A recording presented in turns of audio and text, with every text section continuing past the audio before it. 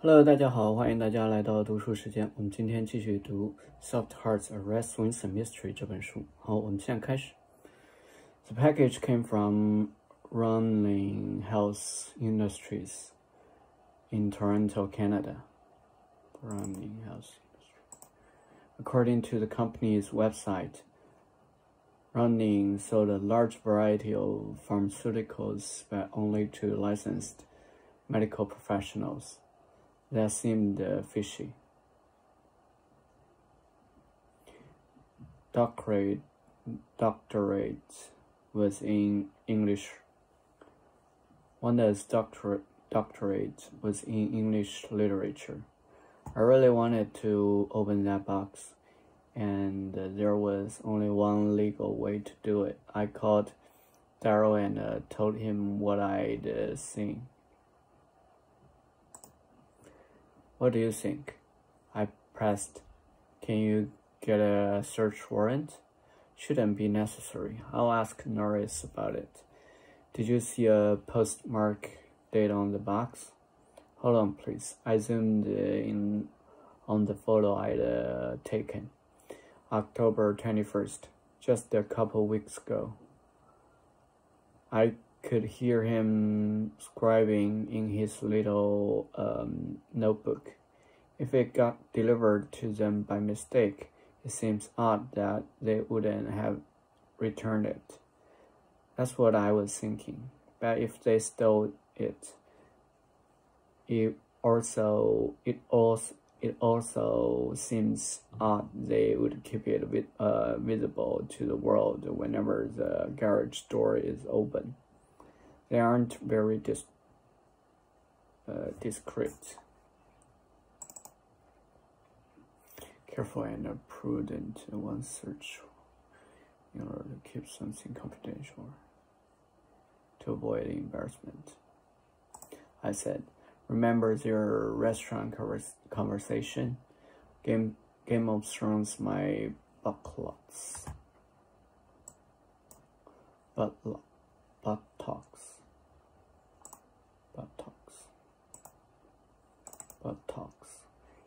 Either of the two round fleshy parts of the human body that form the bottom backside of buttocks. But if they stole it, why wouldn't they open it? You said the tape was still on the box. That's true. Stop it, Darryl. Stop trying to ruin my clue. I'll ask them about it, he said, but it probably means borrowing your cover. It probably means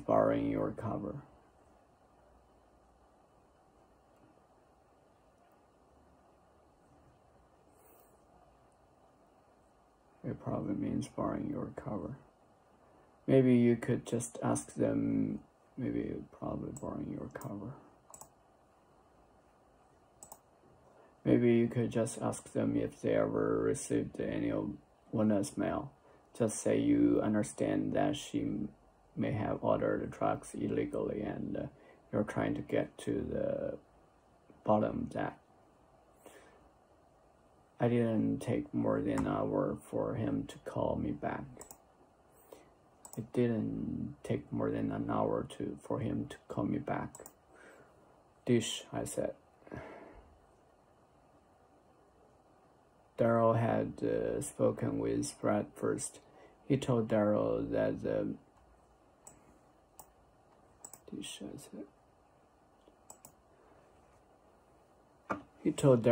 package came to their address by mistake a couple of weeks ago, and he placed it on Wanda's porch that same evening. But then he found it in his driveway again early the next morning on his way to his car. He was in such a hurry to meet a client, he said, that he stuck the package on the shelf in the garage to deal with later. Then he forgot about it. He apologized for not remembering the incident the other times we'd talked, Darryl said. He sounded pretty convincing. Did you talk to Gail too? She said she didn't know about the package. It wasn't necessarily something her husband would find notable enough to tell her about. Again, pretty convincing. Did they give you the package? They did, and that's what's really interesting. According to Daryl, scrawled in black magic marker on the bottom of the package, which Brad swears wasn't written there the first time he saw the package, and which he didn't notice the second time the package arrived, was the message, "How dare you try to poison me?" Wanda wrote that. I asked. I'm assuming so. We dusted for fingerprints and found Wanda's prints as well as Brad's. That's all. Then we opened the package. Inside was a prescription hand cream for dry skin. She definitely ordered it herself.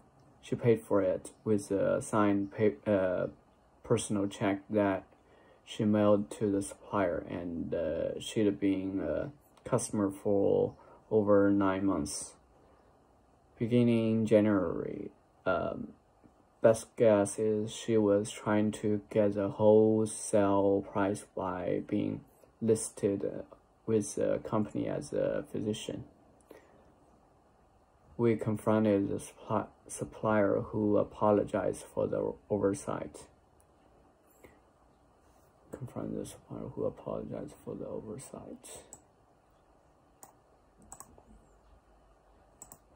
They have a very good reputation overall. No civil or criminal lawsuits filed, so I doubt it was intentional, but we reported to the Canadian authorities anyway.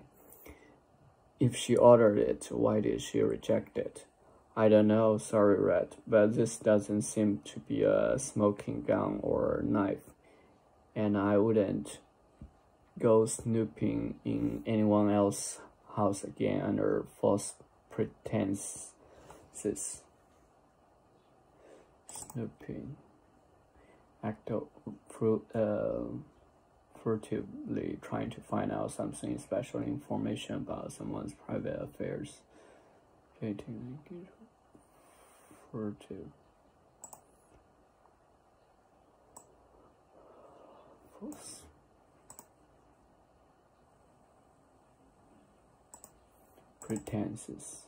Pretense, attempt to make something that is not the case appear true.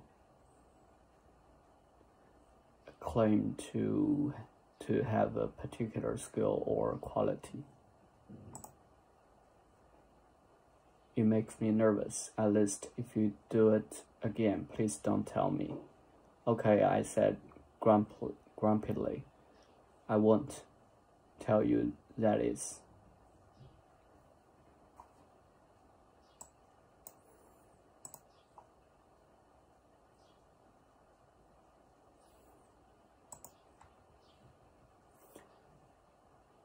Maybe Daryl was right. Perhaps I'd been focusing on the Norrises when there were other neighbors who had more in the way of motive and opportunity. I visited the Fosters again on the pretenses of reminding Eleanor about Saturday's bake sale and pie contest. She answered the door looking all healed up. After seating me and fetching some sweet tea for us both, she began praising Wanda's daughter for bringing in a painting crew, which had radically transformed the house ratty exterior with a tasteful gray finish. It looks like a whole new house, she said. Maybe the next owners will actually take care of it.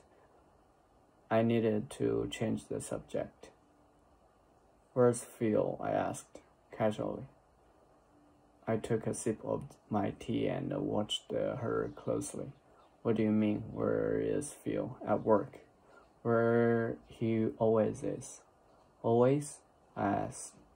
I said, that's what I used to think Alan was doing, working. Yes, I heard how Alan did you wrong.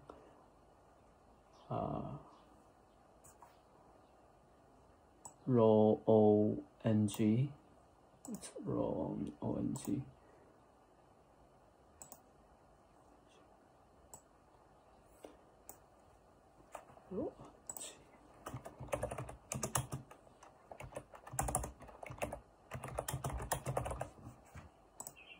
But you know, men will stay.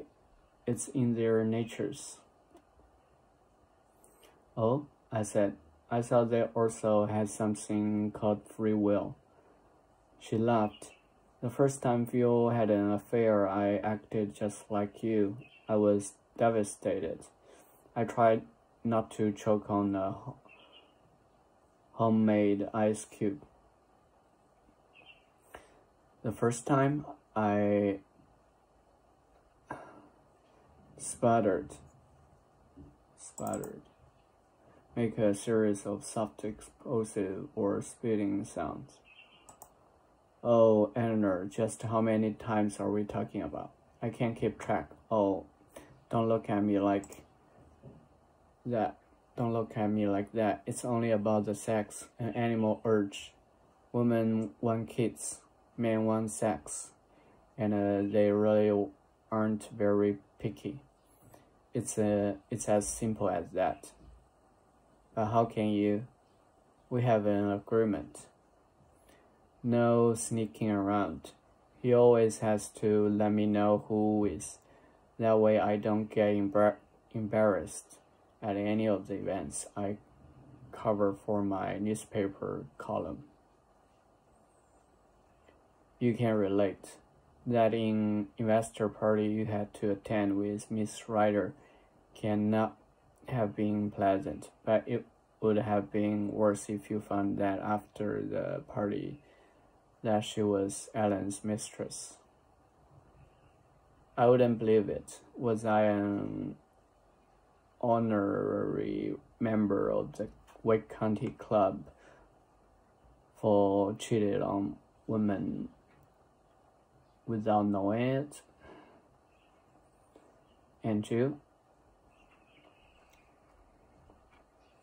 I asked her, are you allowed to cheat too?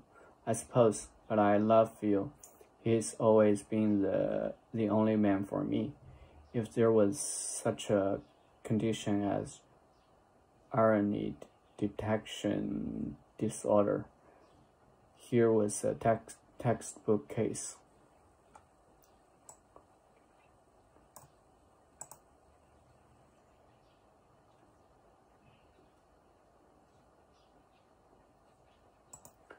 But it got worse, she added. You might think twice about letting Alan go. The older a woman gets, the harder it can be to find a single man who isn't seriously damaged. I was going to throw up in my mouth if I didn't redirect the conversation immediately. I asked Eleanor flat out, did Phil have an affair with Wanda? She laughed. Heavens no, but she still wanted to humiliate me. After that disastrous makeover,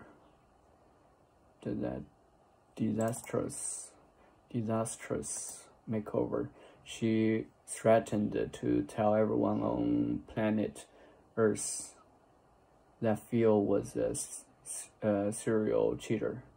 What did you say to her? I told her to go right ahead. That most people already knew I was married to the most desirable man in town, and I wasn't afraid for everyone else to know it. 好，谢谢大家，我们今天就读到这里吧，那我们下次再见了，拜拜。